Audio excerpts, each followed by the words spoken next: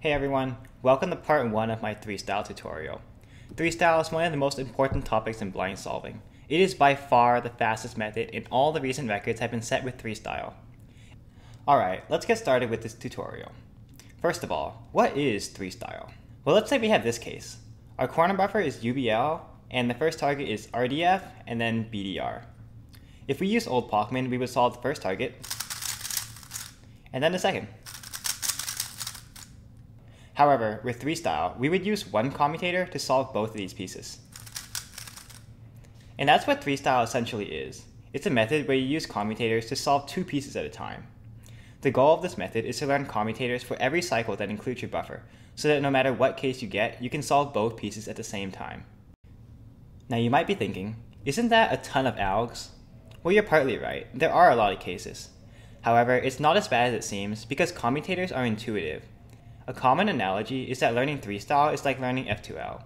When you learn F2L, you don't memorize hundreds of algs. Instead, you understand how the pieces move, and then you solve them intuitively. However, before you start learning 3-style, I recommend that you follow two guidelines. First, you can start learning no matter what you average, but I personally believe that you should be sub 2 before you start learning.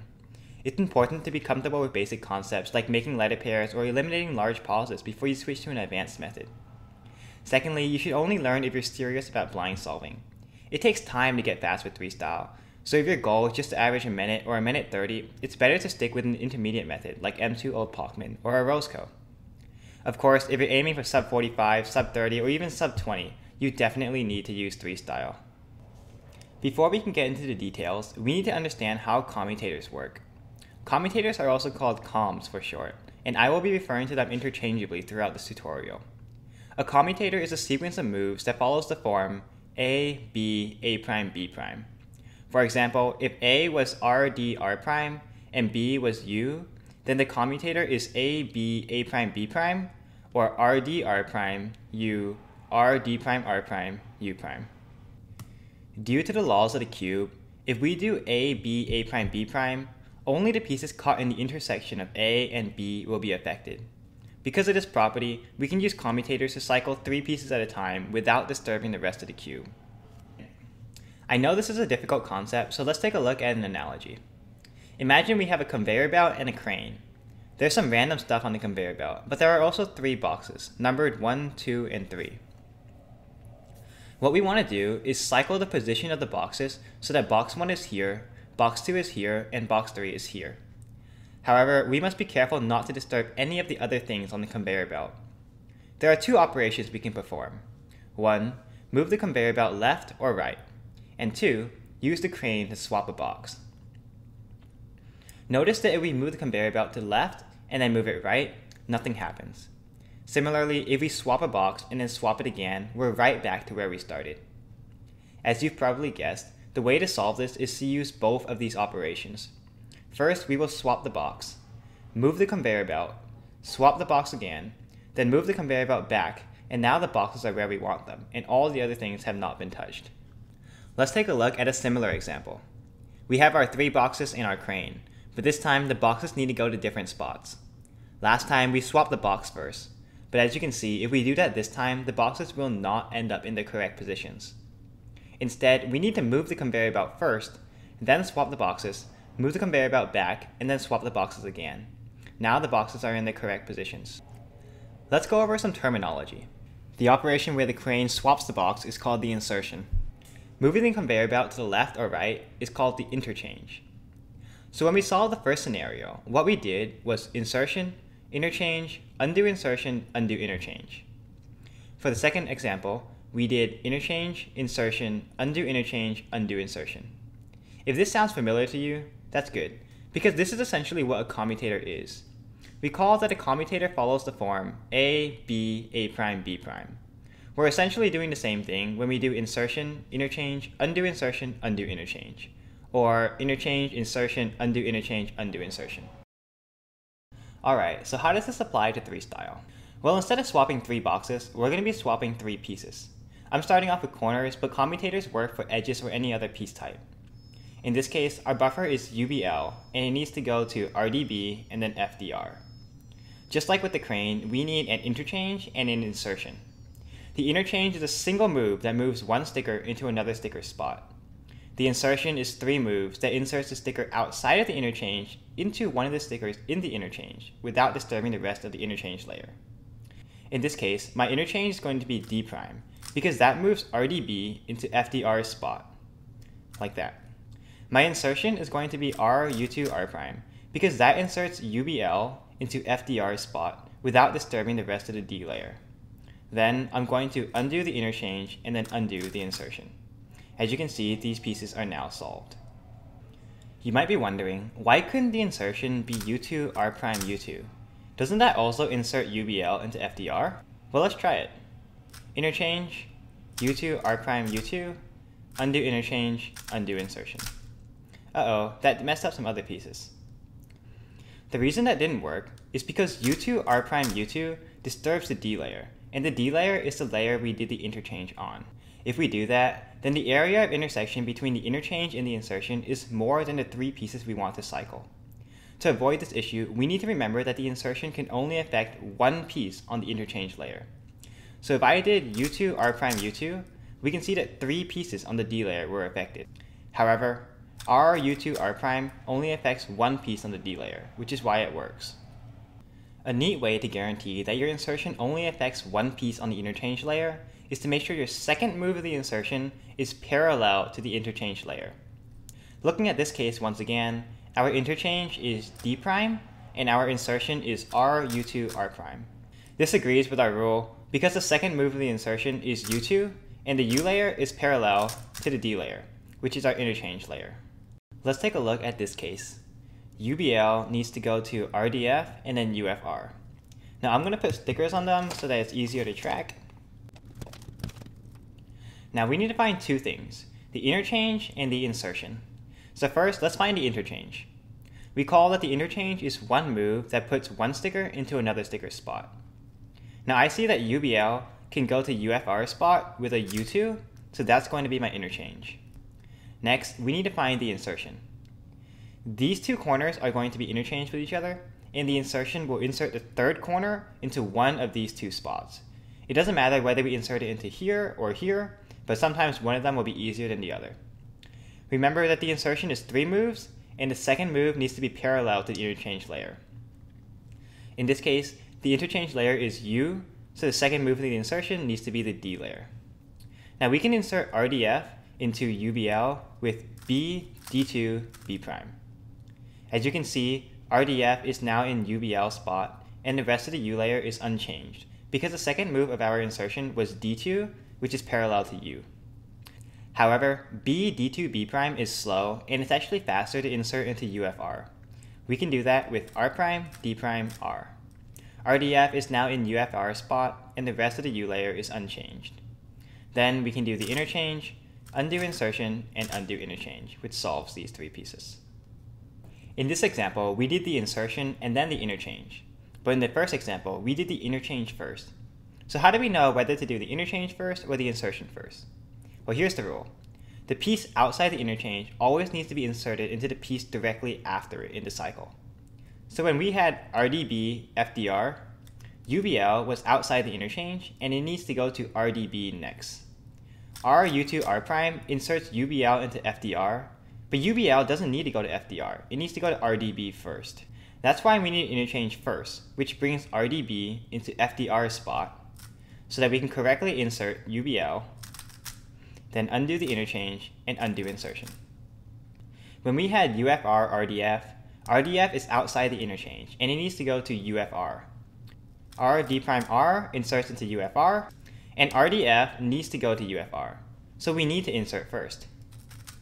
Interchange, undo insertion, undo interchange. An important thing to note is that when we're doing insertions and interchanges, orientation matters, so we need to pay attention to the sticker rather than just the piece.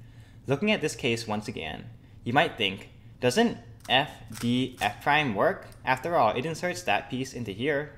Let's try that.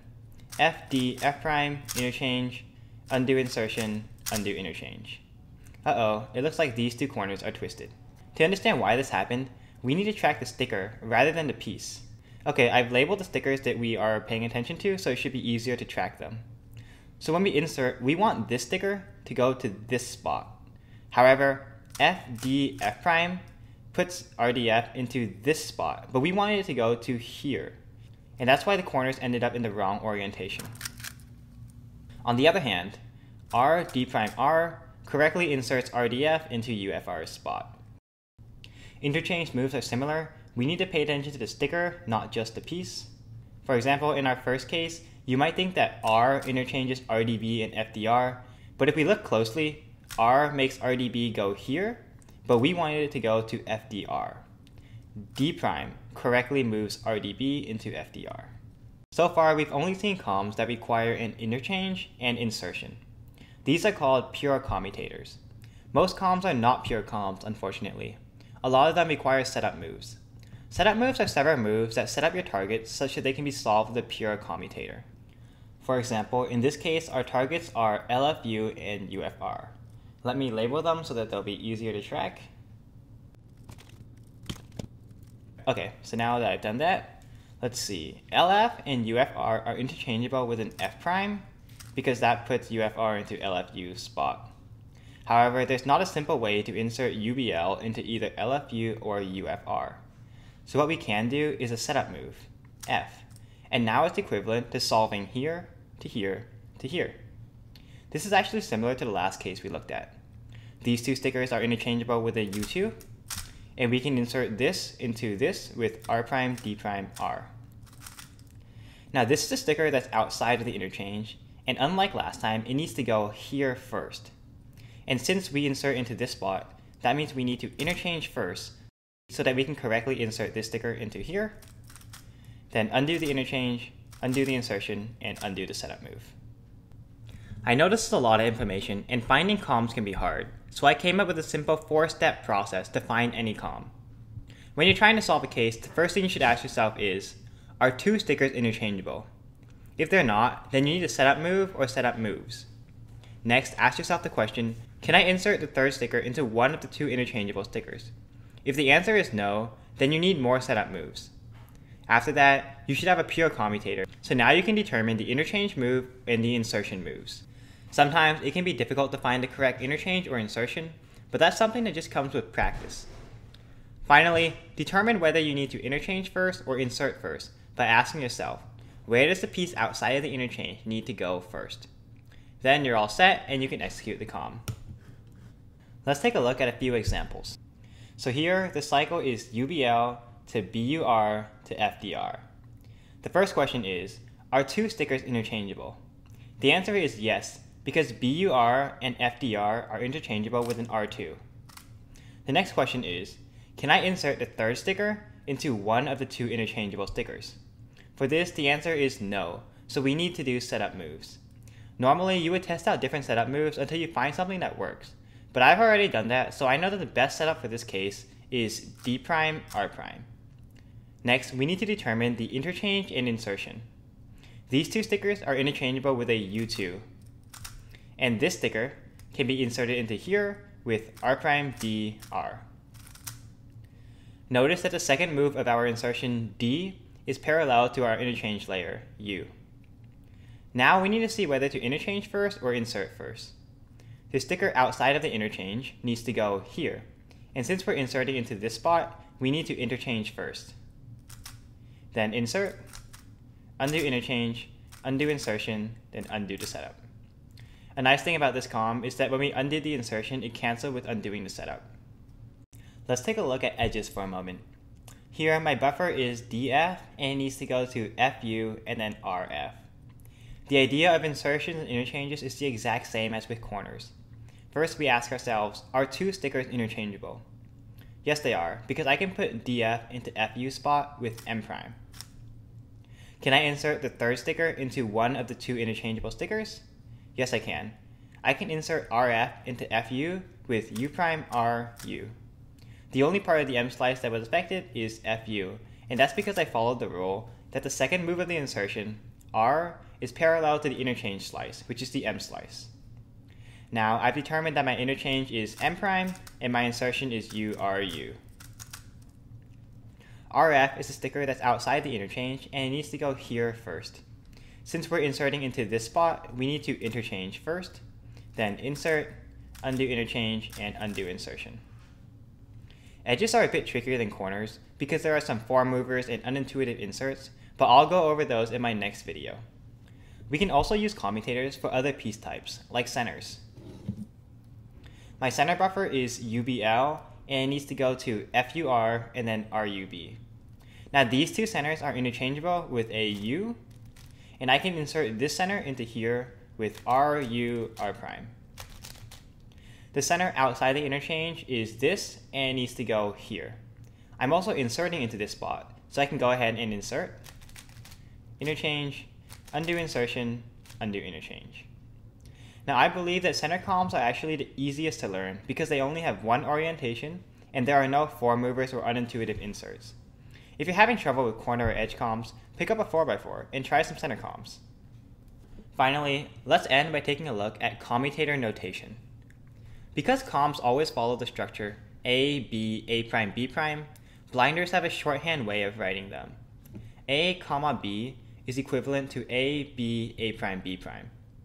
Earlier we had this case, and the solution can be written as R prime, D prime, R, comma, U2. The expanded form is R prime, D prime, R, U2, R prime, D, R, U2. I also like this form because it's easy to see the interchange and insertion. R prime, D prime, R is the insertion, and U2 is the interchange. If we need to indicate a setup move, we can do that like this. S colon A comma B. This is equivalent to S, A, B, A prime, B prime, S prime. For example, we had this case earlier. The solution can be written as F colon R prime, D prime, R, comma, U2. And the expanded form of that is F R prime, D prime, R, U2, R prime, D, R, U2, F prime. I also typed up a bunch of 3-style practice problems along with an explanation of the solution, so check that out if you're interested. Alright, that's it for part 1. In part 2, I'll go over some more examples, show you some common commutator groups, and talk about more stuff like parity and the best buffers.